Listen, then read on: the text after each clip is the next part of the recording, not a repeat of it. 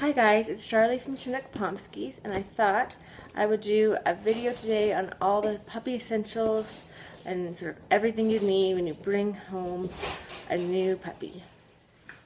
First, I'll talk about crates. There are wire crates like this one here that Scout's chilling out in and Raphael or Aquila is chewing on. And then there's these sort of plastic crates that are more enclosed and have metal doors. So we use these kinds of crates when we ship our puppies home, and they're great for that. They're great for travel. They're great when we're, taking our puppies to the vet or wherever. But when it comes to just being in a crate in our house and crate training, we much prefer these. Again, we mostly have Huskies, so one of my biggest concerns is making sure that the puppies stay cool and they don't overheat. Huskies like to be cool. And so this just has a lot more airflow and less likely they're going to have issues that way. The other thing is Huskies are big chewers. They have strong jaws and they have, a good scissor bite. So I've heard of Huskies chewing through plastic crates like this. We haven't had that issue with our puppies being huge chewers, but it's something to consider, where this would be a lot harder for them to escape through or to get out of. So the next question I usually get asked then is, after the crate, is what kind of bed should we get for them? And you can get sort of all kinds of beds out there on the market. With our Huskies, we found that whatever kind of bed we got, they hardly use them because they prefer to lay either on the leather couch or else on the floor because it's cooler. So if you're looking for a bed for a Pomsky, I would suggest one that isn't super warm and fluffy. There's some ones that Kong makes that are sort of like crate liners that are almost like a canvas material, like they're not super fuzzy and warm. My girls like those better than other things. With our puppies, we usually just put blankets in there and that's what they have before they go home. So that's sort of what they're used to, is just sort of laying on blankets. Then I can change them out frequently and wash them because before puppies go home, they're still often having accidents or who knows what, so then I can keep them clean. But you can sort of see what your dog prefers, but typically I find that the dogs want to sleep where they're cool and not too warm. So you could even just do like a blanket in there and see if they use it or if they sort of kick it to the side when they sleep. So the next thing your puppy will need is, of course, is a food and a water bowl. We recommend using metal bowls. I find with puppies, especially when they're teething, they'll chew on bowls if they're plastic.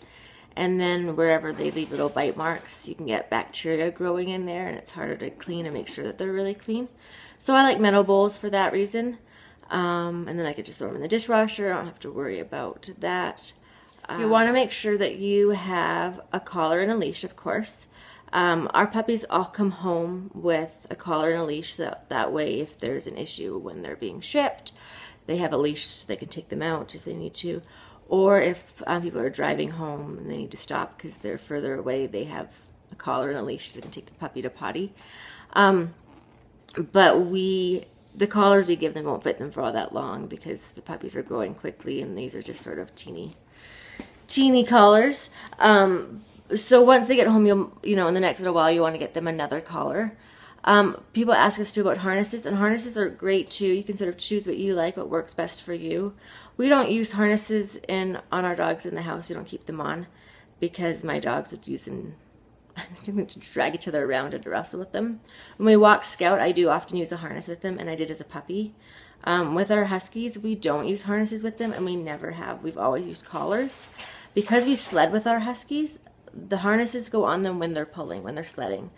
If we use a harness other times, they get the idea of, oh, it's time to pull. So we don't use a harness with our Huskies. We do, like I said, with Scout, our Pomeranian. With Pomsies, you could go either way. So it's sort of what your preference is and what you find works best for you, and if they're pulling or if they're not, or what you're trying to work on.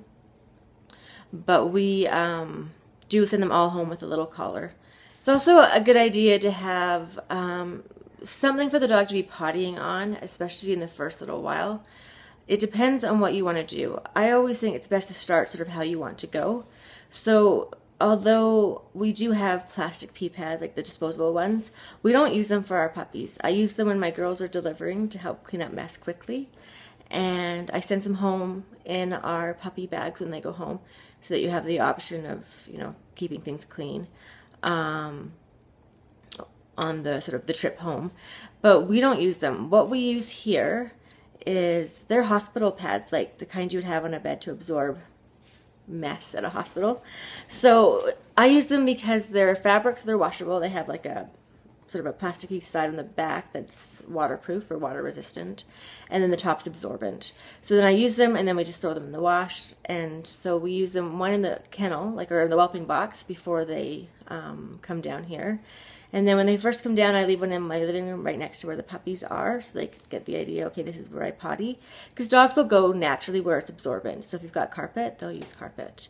Like I have a carpet at my front entryway. I replace it after every litter because the puppies use it, and I'll clean it afterwards, but it's hard to really clean it all the way down, especially if I haven't seen them potty there, because when they're really little, Chinook will clean up any mess that they make, or the mom, whatever mom there is, will lick up their pee, so then I don't always know because there isn't necessarily a puddle.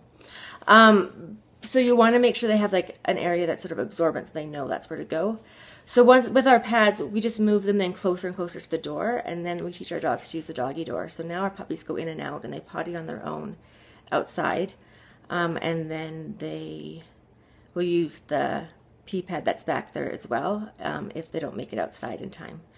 So I recommend sort of just doing whatever you want to do in that regard. If you want your puppy to be peeing inside on a pee pad, like if you want a pee pad trained, then use pee pads. If you want it trained to be outside, I would just work on taking it outside whenever they wake up, and they can, have something maybe by the door so they get the idea of this is where I go potty. And then if you want, you can even move that pad or that towel or that whatever that you use outside once they get the idea of it, so they get, oh yes, I go potty outside. But that's part of the reason why we crate our puppies at night, and we recommend crate training, is because puppies usually won't go potty where they sleep. And so then you're not having accidents all over the place. Another thing you'll need when your puppies come home is toys, and especially chew toys, because puppies love to chew. We try to make sure we have a good variety of different textures for our dogs to chew on. These puppies in particular are really loving the rope toys right now, so we have lots of ones like this. But they also like these plastic ones. They find these ones fun to sort of chase and to see. This one squeaks, but also it lights up. We have balls of all different sizes. This is just some of our toys. We have, ones like this here, they're sort of a canvasy material. We have some soft toys as well. This one here is sort of like like an indestructible soft toy, they say, but clearly it's being destroyed by my huskies. But I also do soft toys with the puppies. We don't leave them out, though, because my big dogs like to destroy soft toys, and we'll do it pretty quickly.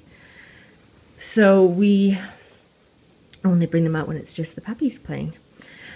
The idea, though, is to make sure you have enough variety that there's different things for the dog to chew on all the time and to keep him interested. With our puppies, too, I find that if they're chewing on certain objects a lot, I get them toys to replace sort of that chewing need. So if your dogs are always chewing on, socks or fabric or clothes, and you don't want them doing that, then get them some soft toys. If you find your dogs are chewing on like your wooden chairs or your baseboards or whatever, then get them some harder toys. You do want to be careful about how hard they are. You don't want toys that are so hard that they're going to break their teeth. It's a little bit less of a concern with Pomskies or Huskies because they do have such a good strong jaw and a good strong bite, but something to consider if you're getting a different breed of dog or have other dogs. The other thing too is you don't want something that's super cheap. Like I don't recommend getting, something if you wouldn't let your babies put it in their mouth, I wouldn't recommend it for your dogs because it is something they're going to be chewing on. So like the dollar store sometimes has some great options, but sometimes it has ones that I would not give to my dog. It's the same thing too when you go to any pet store. I just sort of look for ones that I feel like are good quality, that are, going to last, they're not going to have little pieces. And then watch for toys that get broken, because as they get broken, you just want to throw them away. So they're not biting off pieces, or they're not having an issue with them. And that's true for sort of all things that you have with your dog, whether it's beds, whether it's, toys, whatever it is. Dogs, puppies put everything in their mouth. They chew on everything, and you don't want them eating things that they shouldn't. So another thing to think about when you're getting all your stuff for bringing home your puppy is things like brushes and nail clippers and everything like that. There's a bunch of different kinds in the market. Again, with our puppies, we send home the kind of brush we've been using with them. And with our baby puppies, when they're little, I use human nail clippers actually because their paws are tiny. And then when they get a little older, I'll switch over to the other, like a dog clipper. And there's 3 or 4 different kinds. You can sort of find what you like and use what works good for you. But those things aren't so much of a rush for the first bit home. If you guys have any other questions about particular products or other things that I didn't mention, feel free to post your questions in the comments and I will answer them. Just quickly, we send home a few of these things for our puppies when they go home. So for those of you getting a puppy, they all come home with a nice bag that says Chinook Pomskis on it. They're very cute. And we send home a brush, like I said, a couple of toys, food. We send home, I can't remember, a couple other things. But I will post a picture shortly of the bags because I'm just starting to do them all up. So you can see sort of what comes home already. But again, if you have questions about any of these things, feel free to post them in the comments and I'll answer them for you. And if not, I'll talk to you guys soon.